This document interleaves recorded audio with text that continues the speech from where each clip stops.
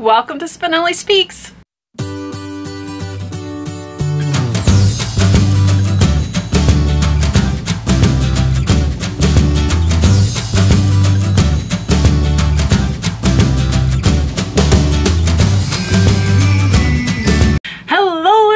Welcome back to my channel. Danny here. I am excited to continue this reorganization. I'm going to be doing my blue and green shelf today, which is the shelf that I oddly have the least amount of green and blue books. So we may see a little bit of extra books on there that might not be blue or green. So if you are new to my channel, welcome. My name is Danny and I am super pleased to have you here. If you've been here since the beginning or the middle, welcome back to you as well. I am so thankful for everyone who supports me and my channel. I am super excited to be continuing this journey and showing you a little bit about me and my bookish life. So again, we are going to get into the blues and greens, so let's see what has to get up on this shelf. So like I said, there may be a few miscellaneous that have to pop up on this shelf, like these purples. I don't have a lot of purple books, so I think this is probably the best shelf to add these to.